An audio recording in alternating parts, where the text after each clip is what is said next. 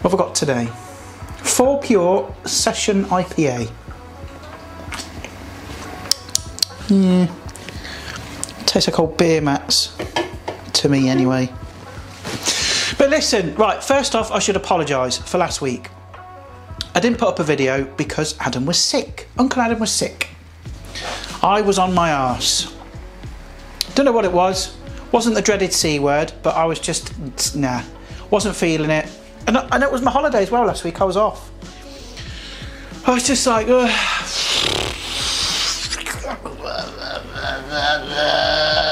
But I'm back on form, back to my usual weird self. And today we're going to make pork schnitzel. And I'm going to try and say this in German. Schweinschnitzel. Schnitzel? Schnitzel. Schweinschnitzel. Schweineschnitzel. I think. I probably butchered that. And on the outside, it seems like a very simple thing to make. And it is, but it does require a bit of technique, a bit of skill. So make sure you watch the whole way through so you don't miss a step, because there's some crucial things you need to know to get the perfect schnitzel. There's probably a joke in there, isn't there, somewhere about schnitzel? Schnitzel, Joseph Fritt? No. Nope. So remember, if you like the video, stick a like on it, share it, do all that usual stuff. And the first thing we need to do is get our salad ready. Yeah, we'll do that. Do that first. Come on, let's get on with it. Now we're going to make a simple salad, and you can kind of put whatever you like. But I've got some sweet gem lettuce, got some shallots. Look at the colour of those tomatoes. Aren't they beautiful? Because we're approaching summer, so tomatoes are coming in season, so we've got much more variety here in the UK. But use whatever tomatoes you can get. I've got some little baby cucumbers. Look at these. Oh, they're cute. Look. Look at that. Tiny little cukes. Huh? I'm going to chop them up and put them in the salad as well. I'm going to get these all kind of washed up, get the dirt out of the lettuce, wash these under the tap just to kind of get them ready. And then we're going to chop it up and make a salad. Simple. Summer salad. Oh, well, you wouldn't think it was summer. Where it flipping looks outside, look at this. Grey, grey, grey, grey. Grey on the floor, grey in the sky, rain, grey, grey. Now how beautiful does that look? All washed.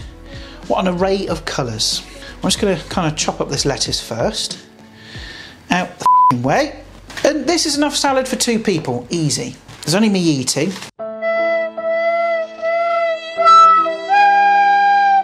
So I'll probably have the rest for lunch tomorrow. Lettuce in. And the cucumbers. Look at these. What do they taste like? Like cucumber, funnily enough. In they go as well. You get the idea. You get the idea. Tomatoes, all I'm going to do with these is just take off the little stems, just cut them in half. In they go as well. This is what I love, when the warmer months come around, you've just got all this nice produce coming into season. I mean, you just don't get these kind of tomatoes in the winter, you can't. Look at the flipping colour of that, it's amazing. Get that shallot sliced up. And the reason I use shallots is because they're milder, they're sweeter. If you were going to use like white onion in this, it's going to be too harsh, too kind of bitter. It's just going to overpower everything. You can use red onion as well if you want. So there's all our lovely, wonderful chopped up salady stuff. Focus, you bitch. All right, there we go. That's the salad pretty much ready to go. But now what I'm going to do is show you how to make the quickest, fastest, easiest dressing for any salad. It's amazing.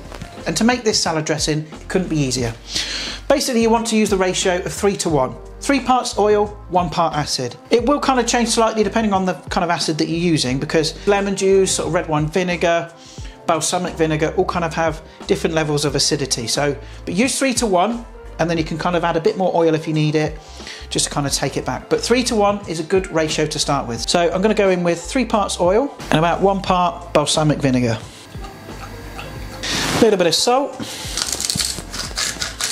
a little pinch of pepper, and I'm also going to add just about half a clove of grated garlic. Come on, in you go. Then just close the lid, then just give it a good old shake. Bit of a workout. Get that practicing, you know, get that forearm strength, if you know what I mean. There we go, salad dressing. I'm going to give it a quick taste. Could do with a bit more acid. Touch more for me. So now that we've got a salad, we've got a dressing, don't be tempted to add the dressing straight to the salad now, because what's going to happen is it's going to break everything down. It's going to draw out water from the salad. You don't want that. You want to add the salad dressing at the last minute, just before you serve. And once you kind of got your salad ingredients and dressing prepared, we can start preparing the schnitzels themselves. Now I've got 2 bone-in pork chops here. I suggest you get boneless to save you the job of actually removing the bone yourself. But I'm a pork chop masochist. I like to do it myself. And all I'm going to do is literally just take off that bone. And I'll keep it for stocks and such. And I'm also going to take off this outer fat cap here. And I'll just repeat the process with the other pork chop, and then we can move on to the next step. So there we go, I've finished trimming up the pork chops. Got my bag of gubbins there, which I'm going to stick in the freezer. Then I've got my beautiful, wonderful pork chops here, which we need to beat the living hell out of with something heavy. So I'm going to take 2 pieces of cling film, one on top, flip it over, another piece on top. Come on. And if you've got a meat mallet, use that, but I haven't got one of those, so just use something heavy, nice heavy base pan like this. This is my sort of scuffed old wok type thing. And just kind of pound it out.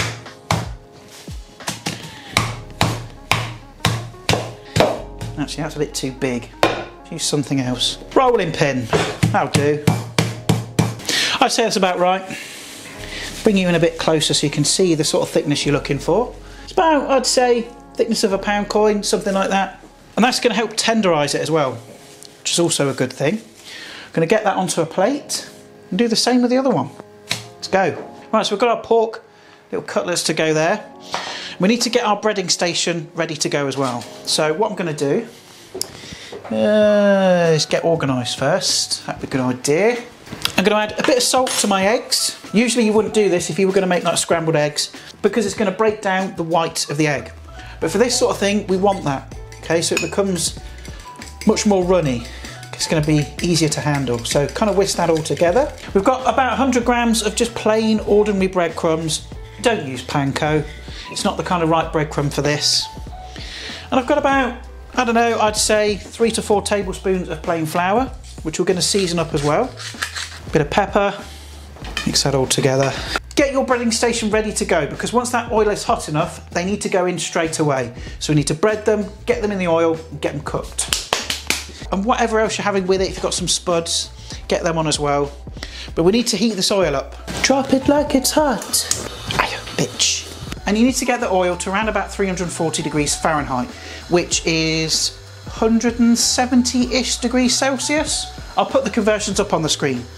You don't want it too hot, but you don't want it too cold. It's crucial that you get that kind of fine balance, because if it's too hot, it's going to burn. If it's too cool, the kind of crispy coating is going to go soggy and naff. So what I'm going to do now is bread the pork cutlets, because they need to go straight in. Don't bread them beforehand and leave them sitting around, because they'll go cakey and soggy and you won't get the desired result. Trust me, I'm a cook. And look, we know the drill, don't we? We need to go straight into the flour first, shake off the excess into the egg. Make sure you kind of take the time with the egg, because you don't want any dry spots. Shake off the excess again, straight into the breadcrumbs. Okay, remember this is quite a light coating, so don't go over the top. Don't pack it in there, just give it a nice light coating. And then straight into that hot fat.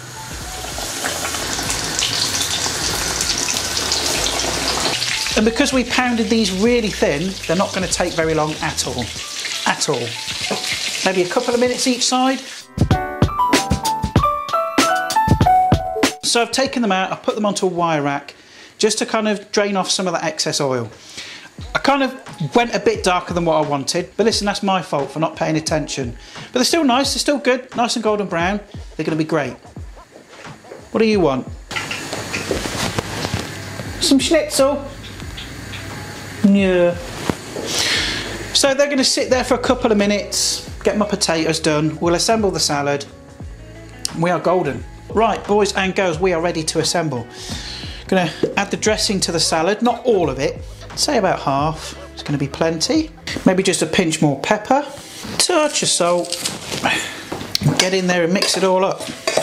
So all I'm going to do now is plate it up. We can get stuck in. Got my buttered new potatoes there, some Jersey Royals. Lovely stuff, nice and simple, all right? This is a really simple, easy meal to make. I'll see you in a second.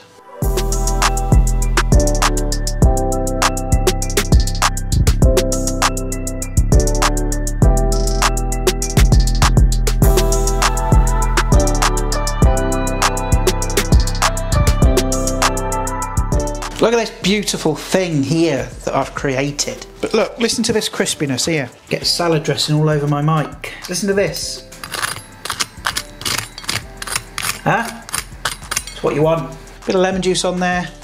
I'm not going to go like flipping all into it because you know what it's going to taste like. It's going to be crispy, it's going to be porky. It's going to be wonderful. Pork still nice and juicy. That wonderful sort of crispy coating. And it's easy to put together salad. That simple salad dressing as well. There we go. Schnitzel, pork schnitzel. Schweinschnitzel. Yeah, there we are. Schnitzel. Incredibly simple to make, and you can have it with what you like. Salad, you can have it with chips if you want. Have it over rice. Serve it with a dead fox by the side of the road if you want. It's your dinner, isn't it? But listen, I'm going to wrap this up because my memory card is filling up rapidly. Got 1 minute 34 seconds left. So if you enjoyed this video, stick a like on it. Remember to share it as well. And if you haven't done so already, hit subscribe. So I'm going to wrap this up. I'll see you next time. Love and kisses and all that kind of stuff. And bye for now. Come on, bud.